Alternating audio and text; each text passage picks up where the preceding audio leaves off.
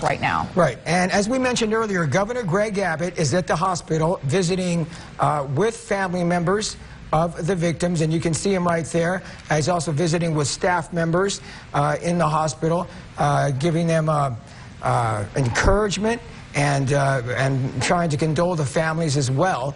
We're not sure if he's visiting with all the families. We know that he was visiting with at least one, but these are pictures that we're just getting in from Governor Greg Abbott at the hospital right now with the victims' families and also with the staff. And there you see State Representative Brooks Landgraf standing by his side, law enforcement officers, other state politicians as well, like you said, lining the halls, speaking with the governor of Texas to give words of encouragement and applause for their heroic actions yesterday. Yeah, and they were heroic actions. All these staff members that you see lined up right here, I'm sure all of these hospital workers have been there all night and through the day today, trying to help the victims and trying to do what they can, also informing the family members of their status right now. And now they get a visit from the governor, and that's nice to see.